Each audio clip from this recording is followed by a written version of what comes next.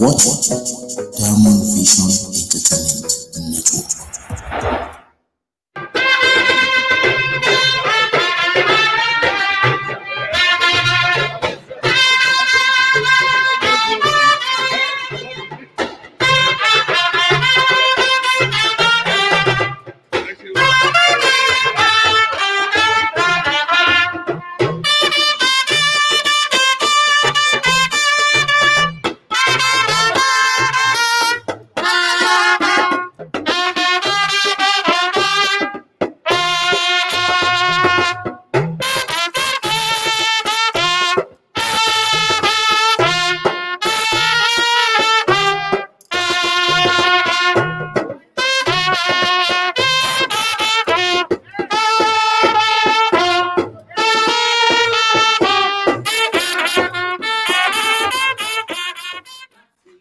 DVEN TV ìyẹn ti ìlú Canada.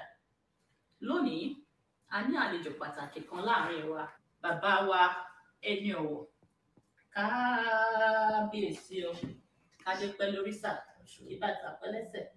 ìrùkẹ̀rẹ̀ adábẹ́rẹ́, ẹ̀ túbọ̀ kó wa jẹ̀gbẹ́ ní ìlú Rẹ́mọ. Ohun tí ẹ ṣe Ọlọ́run máa bùkún fún yín o. Bí ẹ ṣe ń gbé ohun sí afẹ́fẹ́ fún àwọn ọmọ wa káàkiri gbogbo àgbáyé kò ní rẹ̀ yín, ẹ̀ẹ́dẹ̀dàgbà ẹ̀dógbò. Bí àwọn ọ̀nà ìwé ṣe máa ń sọ ní jẹ́ pé bóyá búkúnlẹ̀ rẹpẹtẹ náà kàkú wò pé modest torí kéèyàn máa ka tiẹ̀ kì í rájú kí ní àwọn èèyàn náà ló máa sọ fún nǹkan tí a ti ṣe ṣùgbọ́n à ń tiraka. Nígbà tí a fẹ́ gba tí oyè nígbà tí a máa kọ́kọ́ sọ̀rọ̀ fáwọn èèyàn, ohun kan tí mo fi dá àwọn èèyàn lójú ni pé a máa gbìyànjú o. Kò sí èèyàn kan tó máa wá tó máa sọ pé àwọn ilé ọ̀hún máa ṣètò a máa ṣètò. Bí Ọlọ́run máa jẹ́ kó máa ṣe fún wa, tá a bá dẹ̀ lè rí ṣe ìyẹn ni nǹkan míì nìyẹn.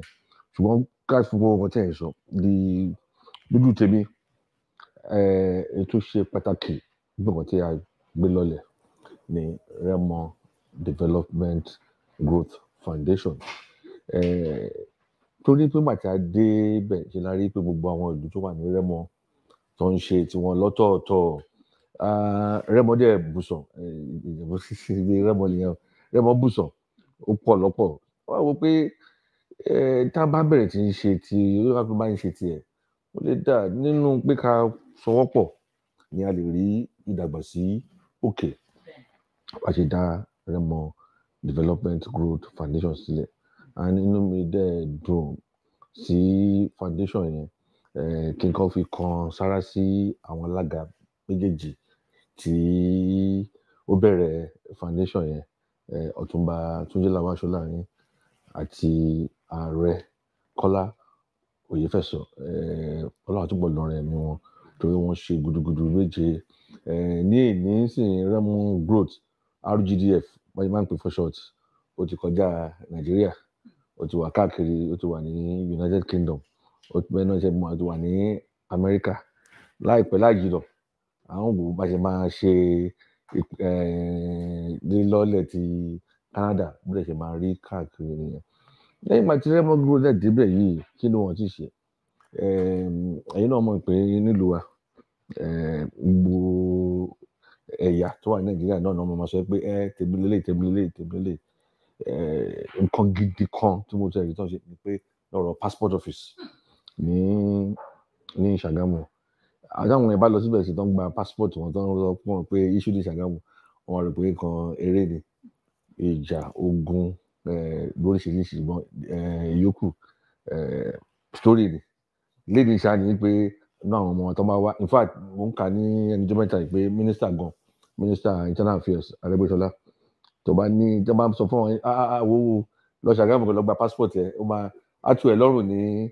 ibẹ̀. Àti máa ń gbọ́ àwọn ọ̀rọ̀ bẹ́ẹ̀ yẹn, kí n rí passport mo rí issue ní Ṣàgámù, ó máa ń múnú mi dùn. Ṣùgbọ́n kì í ṣe pé bóyá gọ́ọ̀mẹ̀ntì kọ̀ wá títí ajáde o, ajá gidi akọ́kí ní a ṣe gbogbo ẹ̀ fún wọn, ṣùgbọ́n àdúpẹ́ ó ṣeé ṣe. Lẹ́yìn yẹn ni gbogbo àwọn kí wọ́n ti ń pè iléeṣẹ́ àwọn ọlọ́pàá police station káàkiri kò tó Rẹ́mọ ẹ̀yẹn wo Ṣàgámù yẹn. Ṣàgámù jẹ́ one of the biggest local government ní Ogun State, yet ìgbà yẹn náà police station bẹ́ẹ̀ náà ní méjì ṣùgbọ́n lé ní okun ó ti pọ̀ yasu lẹ́yìn Ṣàgámù náà ó ti wà lógèrè ó ti wà nílé iṣan káàkiri bẹ́ẹ̀ ara àwọn tí wọ́n ṣe ni lẹ́yìn yìí sì wọ́n ti ní wọ́n ń pè ní blueprint fún Remo University torí ẹ̀ ní believe pé ní Remo the federal institution tó jẹ́ pé òun ló gbóró sókè jù òní federal government girls college òun kò ṣe gbọ́ǹta federal government girls college ọgbọ́nọgbọ́ state ló fún wa ní polytechnic Remo máa jẹ́ federal government girls college so ní tiwa àti ọgbọ́n pé abẹ́rẹ́ Remo University ọlọ́run adé fún wa ṣe wọ́n ti bẹ̀rẹ̀ àti wá ilẹ̀ ìṣeré àti ṣe kínní tá a bá ṣe àárọ̀ ìjọba orílẹ̀-èdè gangan ní federal tí wọ́n wá gbà lọ́wọ́ wa kan manage fún wọn ní gbogbo support tí ó yẹ kí a fún wọn so nǹkan tí Remo GDF ti ṣe ó pọ̀ gan ẹ̀jẹ̀ tó bá ní kí n máa kà lọ interview gan ni kò ní parí so ẹ̀jẹ̀ á máa. ẹ ṣé bàbá mi ẹ ṣé kábíyèsí òun lẹ ti gbọ́ yẹn wọ́n ní GDF wọ́n ṣiṣẹ́ tó pọ̀ sí ilẹ̀ Remo òun lẹ ti gbọ́ láti bàbá wa ohun ribiribi tí GDF tán ti gbé ṣe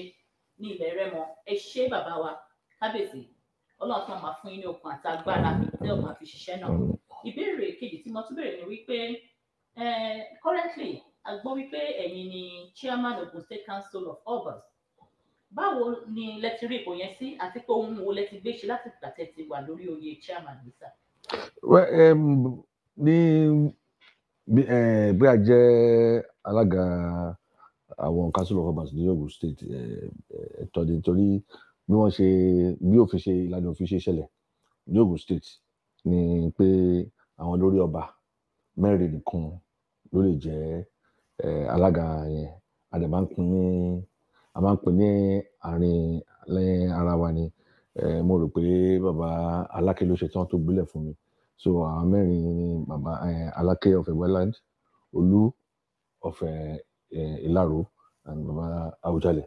of Ìjẹ̀bú-Land èmi ni mo ṣe ìkẹrin sọ ọ̀tọ̀ èmi ló kàn sí àti tí òfin ti wí padà sí nígbà yẹn tẹ́lẹ̀ ọdún kọ̀ọ̀kan ni èmi orí mi náà ti bẹ̀rẹ̀ èmi ni ó wà lára àwọn tó mú pé owó lọ́dún kan kí la máa ṣe ní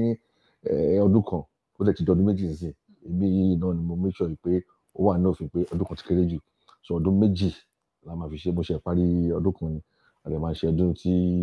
ó ń bọ̀ ṣùgbọ́n nǹkan gidi tí mo rí pé mo ṣe nígbà tí mo débẹ̀ òfin kan wà tó ń pè ní àwọn èèyàn máa ń pè ní burial right tí wọ́n máa ń ná nínú ẹ̀ gbọ́dọ̀ fi yanjú ọ̀rọ̀ burial right ti àwọn ọba pé ẹ̀yin náà mọ àwọn èèyàn wa tó máa ń ní culture pé tó bá wàjà oríṣiríṣi náà máa ṣe pẹ̀lú bọ́dì ó tẹ̀ ti yàtọ̀ sí àti gbófin ẹ̀ sílẹ̀ sí ṣẹ́rí òfin yìí bàbá Àwùjalẹ̀ ti wà lẹ́nu ẹ̀ láti ìgbà tí Ọ̀ṣọ́bà bàbá Ọ̀ṣọ́bà wà lórí oyè ẹni tí wọ́n lè ṣe calculation a mọ̀ pé Ọ̀ṣọ́bà lọ ọdún mẹ́jọ Gbẹ́ngà ó lò ọdún mẹ́jọ Amosu ó lò ọdún mẹ́jọ kíni ẹ̀ 24 ni ẹ̀ dàpọ̀dẹ̀ so over almost 27 years ni bàbá ti wà lórí kíni ẹ̀ dẹ̀ ń dùn bàbá yẹn pé kí lè nígbà tí mo máa ń dúró ìbùsọ̀ bàbá mo ní sófin yìí ni mo ní kí n máa wọlé mo ní màá ṣe àwọn àrò pé àwọn mò ń ṣe eré àlebẹ̀rẹ̀ ẹ̀yẹ náà pé background mi náà wọ́n yà lébi náà ṣùgbọ́n wà lára àwọn tó jókòó láti wo òfin yẹn tó máa tẹ́ àwọn ará gbogbo àwọn tí ó nípìn inú ẹ̀ àwọn traditionalist àwọn ọba àwọn reverend àwọn imam mo wò ó mú ilé gbégbá gbogbo mo dẹ̀ dúpẹ́ lọ́wọ́ àsìkò dúpẹ́ lọ́wọ́ speaker wa speaker of Ogun State House of Assembly ó gbọ́ sí mi lẹ́nu dúpẹ́ lọ́wọ́ gómìnà wa náà because mélòó ni mo lè ṣe bá tiẹ̀ gbófin sílẹ̀ tí speaker ní kò lọ agbófin sílẹ̀ tí gómìnà ní kò lọ ṣùgbọ́n gbogbo wọn tẹ́tí sí mi yìí kìíní mo ṣe takuntakun àjókòó bá wọn wò ó wọn tó bá ti ṣe òfin àbá wọn wò ó ilé ò lè lọ bẹ́ẹ̀ yẹn ó lè lọ bẹ́ẹ̀ yẹn ó lè fọwọ́sọ̀rọ̀ fún yín pé within bíi oṣù mẹ́fà tí mo dé chairman gómìnà ó sáyìn òfin yẹn ètò lọ òfin tó yẹ pé láti jọ yìí wọn rí ṣe so ìyẹn gangan tẹ báyìí pé singular achievement ni ó tóbi láti sọ pé during my tenure nǹkan tí mo àti bóyá sílẹ̀ lọ mọ̀ táyẹyẹ ká ṣe fún especially fún àwọn ọba ẹ̀yin náà mọ̀ pé àwọn ọba welfare àwọn ọba gọ́ọ̀mẹ̀ntì ló tọ́jú àwọn ọba àdè máa make sure àwọn ìwé lè ṣe wáyé láti fún wọn lélẹ̀ so ṣe ni wọ́n lè lòdì bí báyà union ni wá but èyí bá gómìnà ìṣòro gómìnà ọmọ tí wọ́n ti ẹ̀yìn náà ní rẹ̀mọ̀ so gbọ́ràn sọ lẹ́nu so oríṣiríṣi ló ń ṣe fún àwọn ṣùgbọ́n kò tí tó ètò so ayé máa bẹ̀rẹ̀ sí ní ọwọ́ wọn ni so fún ti welfare àwọn ọba yẹn ó jẹ́ nǹkan tí ó wà utmost nínú mind and more importantly yẹn ni pé ìwọ náà lè mọ security challenge tó wà ní nílùú wa Nàìjíríà ọba ni ó wà closest to grassroots kìíní and the man sọ fún àwọn gómìnà pé ẹ lè yanjú ọ̀rọ̀ security yìí láì rí pé ẹ pe àwọn ọba síbẹ̀ dúpẹ́ pé gómìnà tó ń gbọ́ lẹ́nu wa oríṣiríṣi rẹ̀ ń ṣe ní abẹ́lẹ̀ sí láti pé gbogbo ẹ̀yin tẹ́ wà ní diaspora in fact tàbá jẹ́ pé a ní ẹ ti sọ di z mọ́ wa lọ́wọ́ ó kí a sọ pé kò lé o ṣùgbọ́n kò bàjẹ́ tó bí a ṣe gbé nílé ọlọ́run adé fún wa ṣe lágbára ọlọ́run peace and tranquility ó máa padà sí orílẹ̀-èdè Nàìjíríà. ẹ ṣé kábíyèsí sà ìbéèrè tí mo tún máa béèrè ní ilẹ̀ Rẹ́mọ a rí pé wọ́n ní ọba tó pọ̀ ní Rẹ́mọ tí ẹ̀dẹ̀ ń ṣe alákòóso wọn ǹjẹ́ ọba bíi mélòó ni ó wà nílẹ̀ Rẹ́mọ? ó pọ̀ rí bóyá kí n kúkú lórí ìta bá sọ̀rọ̀ Ogun State Council of Obas kì í ṣe gbogbo ọba tó wà ní gbogbo agbègbè ló jẹ́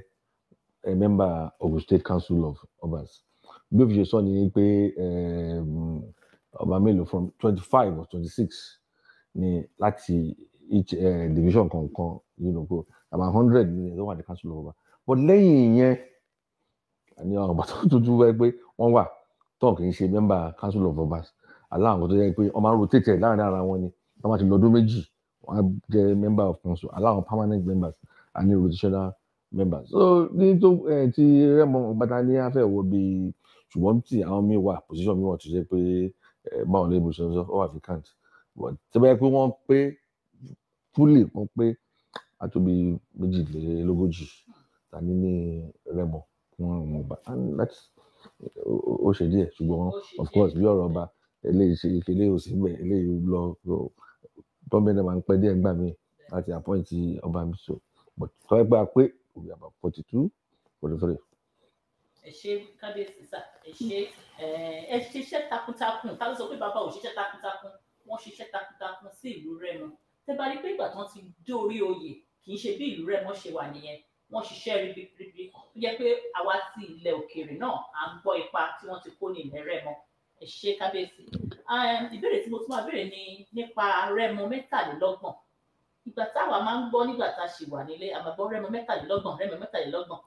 ǹjẹ́ Rẹ́mọ mẹ́tàlélọ́gbọ̀n ṣé ó ti lé ni àbí ó ti dín torí a gbọ́ wípé lára wọn ni Kòdú dẹ̀ tí wọ́n ti da Kòdú mọ́ ìlú Èkó ẹ jọ̀wọ́ bá wa tan ìmọ́lẹ̀ sí nítorí kíní jẹ́ ohun kan tí ó ń kojú ìṣòro àwa ọmọ Rẹ́mọ ní diaspora láti mọ̀.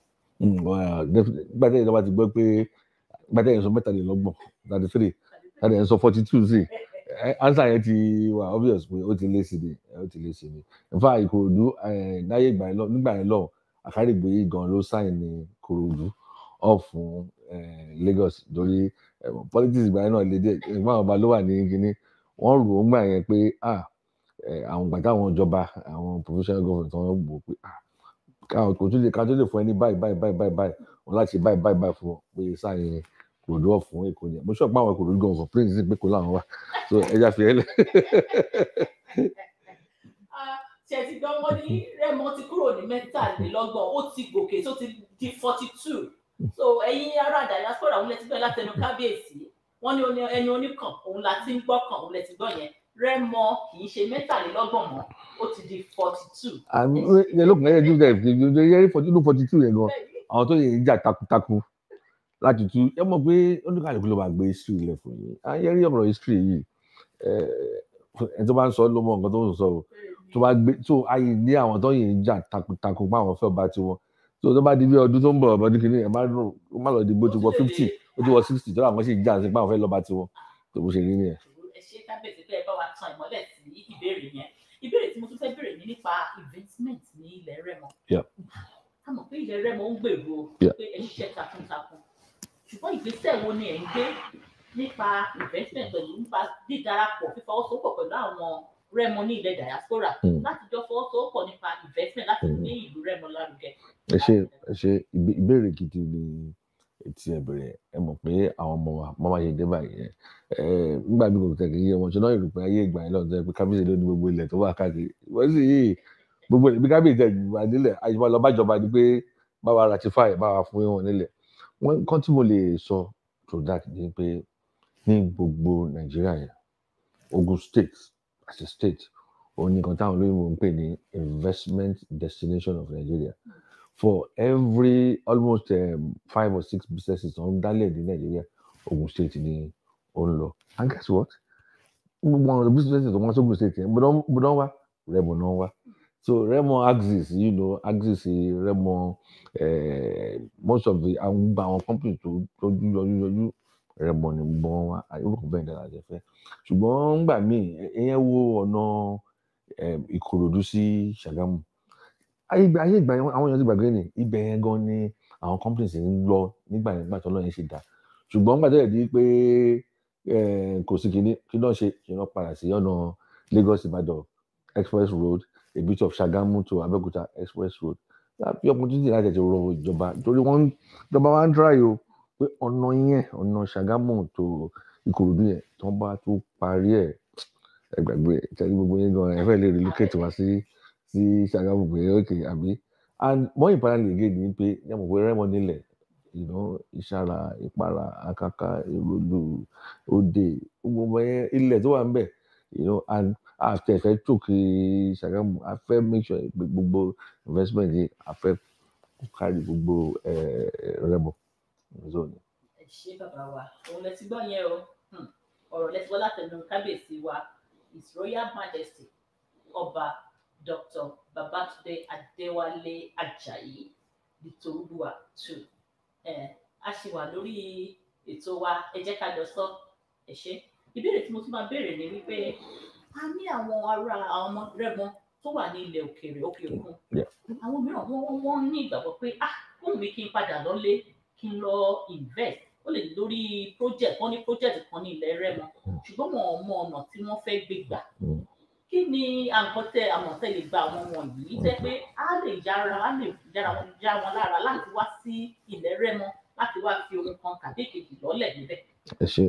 irú ẹ̀ gan-an la ṣe dá RGDF sílẹ̀ Rẹ́mọ Development Growth Foundation. Wọ́n ní ẹ̀yà tó ń pè ní investment directorate and wọ́n ní answer fún gbogbo nǹkan. In fact wọ́n ń ṣe nǹkan tí àwọn olóyìnbó ń pè ní blueprint fún Rẹ́mọ. Tẹ́ bá sọ fún wọn pé mo fẹ́ ṣe báyìí bá jókòó pẹ̀lú wọn mọ bí wọ́n lè tọ́ yín sí. Gbọ́n mọ́ ìbáraẹni again ni gbé tẹ́ bá wá sọ́dọ̀ kábíyèsí kò sí nǹkan tí ò lè yọ. Bí ẹ lè bá wọn sọ̀rọ̀ bá lọ́ra láìfín màá pè wọ́n jókòó yá ọ̀gbẹ́ni ìfẹ́ rí yín ẹjọ́ jókòó pé ẹjọ́ sọ̀rọ̀. So opportunities wà nílẹ̀ o kàn má lè jáfara torí ìjáfara ó léwu. Gbogbo ilẹ̀ tó wà ní ọ̀nà kìíní ọ̀dà àwọn kan bá ti máa wọnú kan tó lè rí kiri ni ṣùgbọ́n nísìnyí tí wọ́n bá jáfara wọ́n bá RGDF partner ó ṣeé ṣe. Wọ́n ní ó ṣeé ṣe èyí tí ẹ bá ní lọ́kàn pé ẹ fẹ́ gbé ilẹ̀ Rẹ́mọ ẹ fẹ́ ṣe ìdàgbàsókè bó ṣe máa dàgbà ẹ jọ̀wọ́ ẹ má fi jáfara ẹ tètè lọ sí ilé kẹ́ ẹ lọ fi nǹkan kan lélẹ̀ kí àwọn ọmọ wa ní ilẹ̀ Rẹ́mọ kí wọ́n lè jẹ àǹfààní àwọn nǹkan wọ̀nyí láti ọwọ́ àwa tá a wà ní òkè òkun.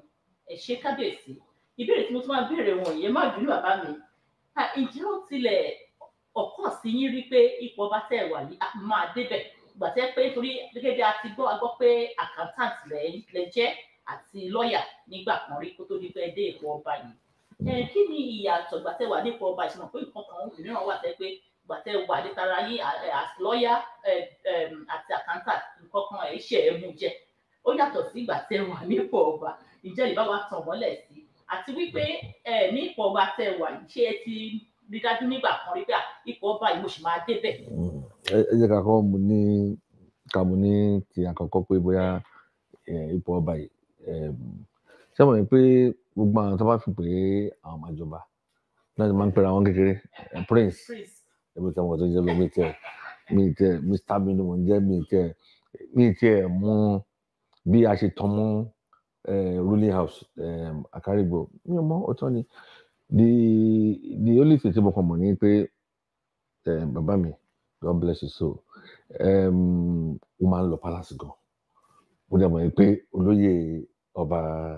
Ṣónáríwó, my predecessor olóyè ọba Ṣónáríwó ni. Ìgbà yẹn máa ń sọ fáwọn èèyàn, mo ní mọ́tò kan wáyé wáyé Jaguar double engine. So mo wáyà wá mọ́tò wá fún mi wọn àlà. Ká ní mo tẹ̀ lè gbé mọ́tò yìí fún tó máa like, dáàdi ẹ̀ wò, kẹlẹ́ máa fi máa show off wọn ní palace yẹn, máa gbé double engine yẹn fún bàbá yẹn kó máa gbé lọ sí palace, complain bàbá yẹn ni pé àárẹ̀ mọ́tò yẹn ń jẹ́ po. Mo ní bàbá àgbẹ̀díje bẹ́ẹ̀ yìí náà lẹ́tọ́ bẹ́ẹ̀, you know. So mo mọ̀ pé òun ni Ọ̀túnba Olóore of Torogbora ruling house, but I just don't know, you know, me ever, and my friends will know, me ever rí either one bit or the other, me pàtẹ́yìn ọ̀tí ẹ̀gbọ́n bá ṣe jẹ́ sí bá máa ṣe rò. But having said that, ní ọba tó lọ yẹn Ṣónáríwó, mo rí i pé nígbà míì tó yá ní club kan, the Collectives Club, very good club, you know, so tá a bá ṣe nǹkan a máa ń fa àwọn ọba yẹn mọ́ra. President wa ta ní nígbà yẹn Wọlé Ṣódípẹ̀, òun náà ti ṣolóògbé ń sìn, God bless his also too. Ó like ọ̀rọ̀ tradition yẹn, so ó máa ń fà wá lọ sọ́dọ̀ àwọn ọba yẹn, torí left to me kí ló kàn pẹ̀lú ọba kábíyèsí sáà mo ti lọ ní tèmi nìyẹn, kábíyèsí sáà mo ti lọ ní tèmi. So ọba yẹn láti ní wà today wà níbí. So mọ̀ pé ìwọ ló kàn, màá ní kàn báwo bàbá. Ok, máa wálé tá a bá dàgbà tá a bá lọ, in fact níjọ́ yẹn wọ́n rántí àwọn ọba tó lùkù sẹ́gbẹ̀ẹ́ tó ń fi ẹ̀ṣẹ̀ gbò pé báwo ló ń sọ̀rọ̀ bẹ́ẹ̀, Olóhùn sọ pé ó máa kú sí yìí náà, Olóhùn sọ pé tó bá dàgbà tó ń bá lọ pé ẹ̀ tó kàn ní. You know, but I thought it was a joke, you know. Bàbá máa yẹn máa ń oríṣiríṣi bàbá máa ń mu, so akọ̀ròyìn pé bàbá ti mú kìíní ni. So but that was the closest tí mo mọ̀ yẹn pé bóyá mo súnmọ́ kìíní. So that was it. So but when Ṣónáríwó eventually passed, you know, and Tariwo dẹ̀ kúlù èmi ni báwo kí ni tèmi pẹ̀lú kìíní. Èèyàn kan bá pè mí pé ṣé mi ò mọ̀ ni pé Torogbora ruling house ló kàn, mo ní kí ni túmọ̀ yẹn. Ó bá fún mi ní gazette government pé a ní ruling houses mẹ́rin and that it's now the turn of Torogbora ruling house. Mo bá ní ooo àbájọ, but of course that was it. Mo kàn move on yẹn. So mo ní uncle kan Alhaji Nuru, late unfortunately, he also died recently. Òun ló ní confidence, ló ní ìgboyà láti pè mí ní ọ́fíìsì máa yẹn. Wọ́n pè mí Túndé o, mo ní yẹ ẹsẹ̀ ẹ̀gbọ́n kí ló ń ṣẹlẹ̀, ọ̀rọ̀ ti ṣẹlẹ̀ o, mo ní kí ló ṣẹlẹ̀, ẹni Ṣónáríwó ti lọ, mo ní mo mọ̀ àwọn ẹbí wa ló kàn sí o, ìwọ àti ro ìwọ la máa mú sílẹ̀, mo ní ẹ̀gbọ́n ẹ yóò ní ewu kí ni tèmi pẹ̀lú ẹjọ́ ẹ bá pè mí mọ́, you know. So mo ṣáà ṣe pé ó tún pè mí again, mo bá fóònù ẹ̀ pé bàbá yóò serious pé kí ni tèmi pẹ̀lú ti ọba. So mo pa fóònù ẹ̀ mo lè lọ. Then it was, I still remember, it was around summertime, you know. My wife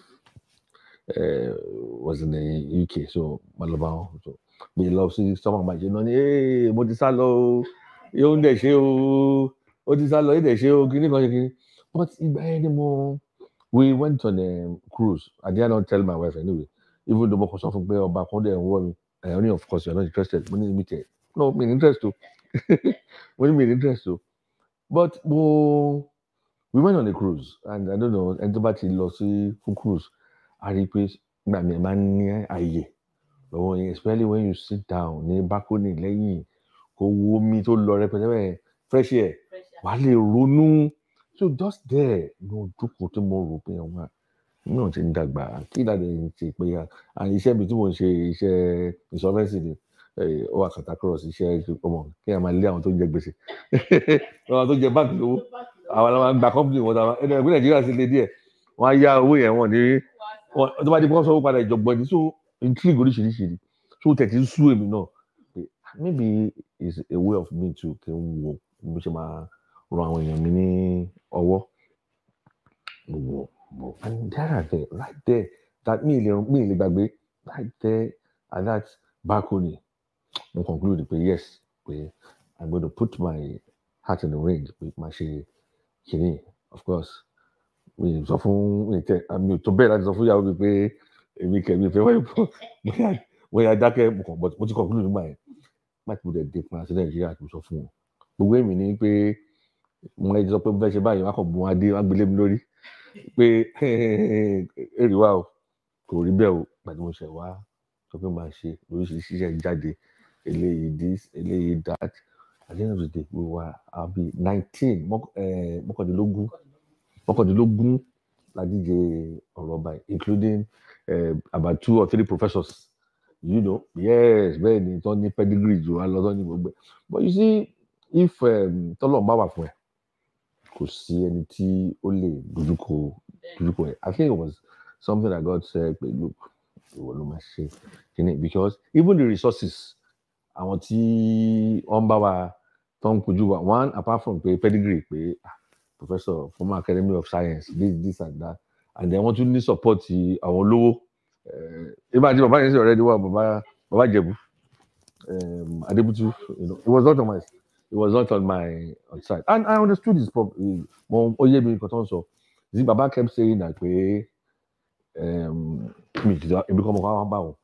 pé nǹkan wá bá wọn pé classmate òun ni ní school kó dẹ̀ ti sọ fún pé tó má lè give word òun báyìí òun kì í jẹ pé kí n má bínú bóun sọ ní bàbá pé àwọn èèyàn ló ní mo láti sọ fún yín pé tèmi náà ní pé kébì sọ fún yín o pé ẹ má wọlé ní ipa yẹn and now and then I didn't mi bá sọ anything mọ́ nothing mi lọ bá wọn mọ́ until ta parí kiri yẹn but guess what the first phone call tí mo pè phone call bàbá Ìjẹ̀bú ni pé ó ti dòwò pé bọ́lá ṣe ń sọ nǹkan ẹnìyẹn o pé gbogbo àwọn aláriwo yẹn ó ti sọ fún wọn kò sọ̀rọ̀ kóòtù you know bàbá yẹn influence gan and it's true wọ́n rú position Akarigbo yẹn mélòó ló ń jẹ tí wọ́n ní lọ sí court that was not a single litigation in my case you know bàbá yẹn pè mí fact ó ní òfin wa bá mi mo ní no bàbá bá yín mi láti Akarigbo elect níbí when lọ bá jókòó bá mi sọ̀rọ̀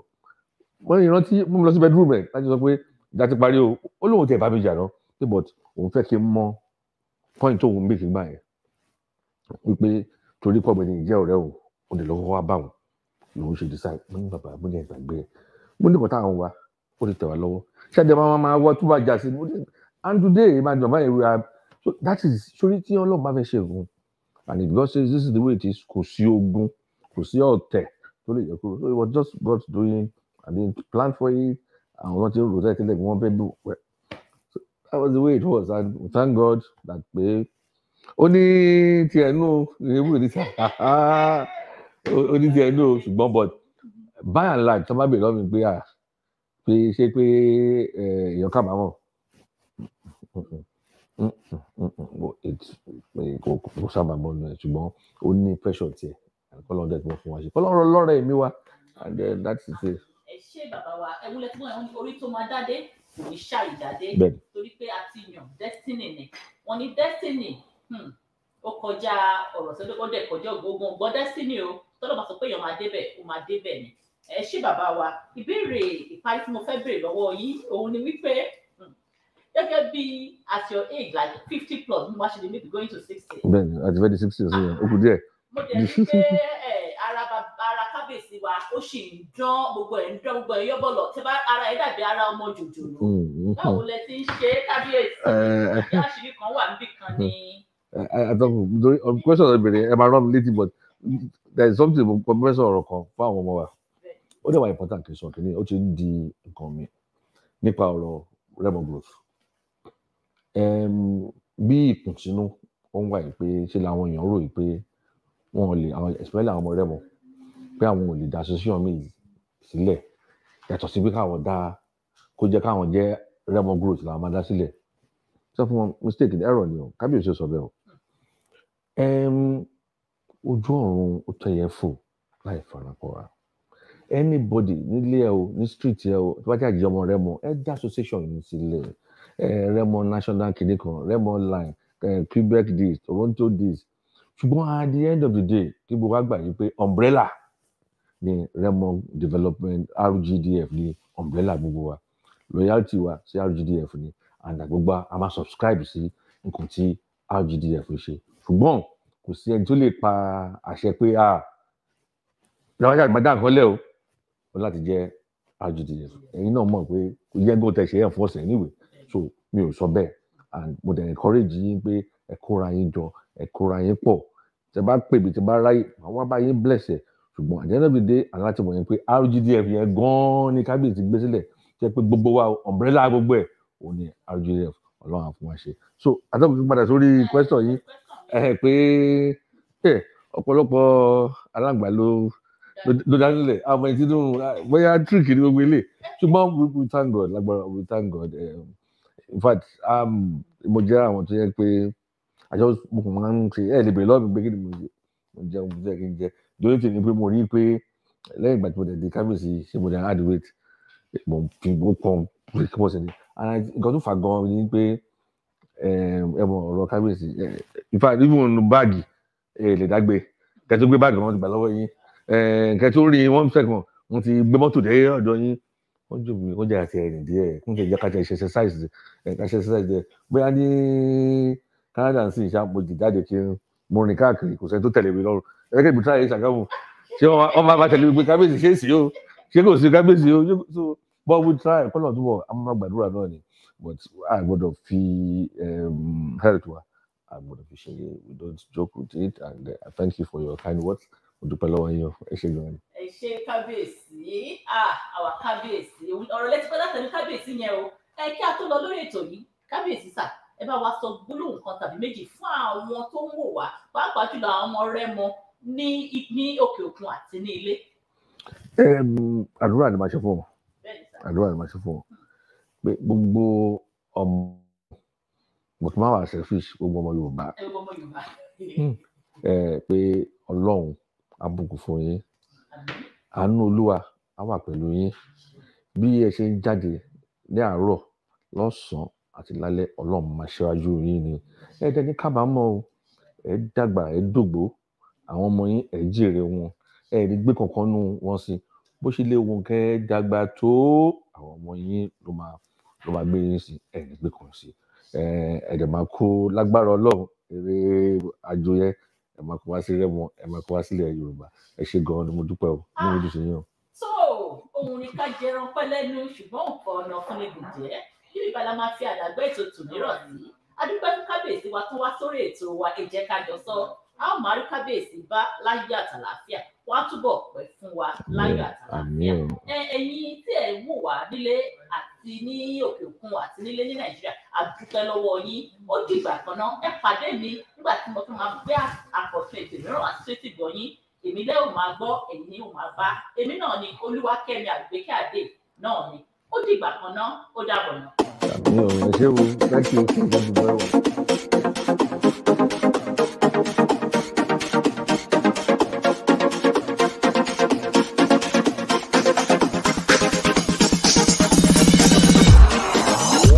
Ilé-iṣẹ́ ẹ̀rọ ayélujára Diamond Vision Entertainment Network ẹ máa gbọ́. ó dùn ó kù Diamond Vision Entertainment Network DVEN ẹ máa gbọ́.